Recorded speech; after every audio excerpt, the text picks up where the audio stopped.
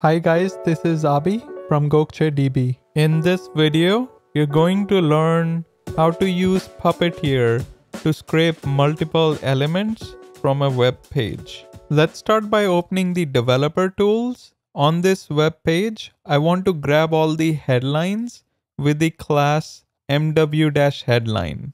Now let's look at the code. On line 8, I'm going to the Wikipedia article on JavaScript.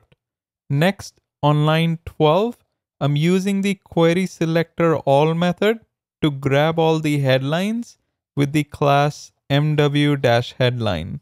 Next, I'm storing all the heading elements in a heading array with their text content. On line 19, I'm waiting 1 second, then asserting that the page headings contain the keyword history, creation at Netscape, and the rise of JScript.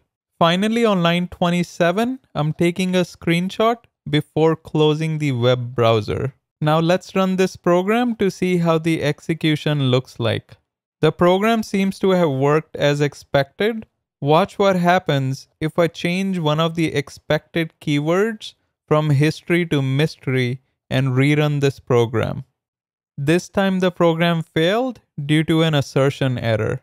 Note you can run this program in headless mode as well. All you have to do is change the flag from false to true on line 5. There you have it. Make sure you like, subscribe, and turn on the notification bell. Until next time.